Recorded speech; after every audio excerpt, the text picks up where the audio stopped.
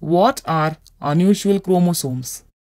These chromosomes are abnormal chromosomes.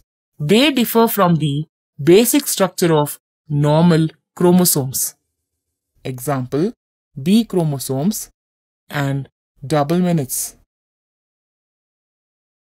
B chromosomes are also called supernumerary and accessory chromosomes.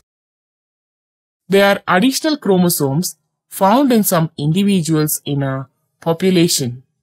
Example, maize. They are common in plants and they reduce viability.